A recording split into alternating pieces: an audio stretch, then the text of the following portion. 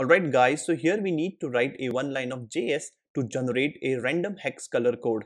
So here we have a get random color which performs some logics and it always returns us a hex color code. If I do a console log, then you see that every time when I save it, I get a different hex code.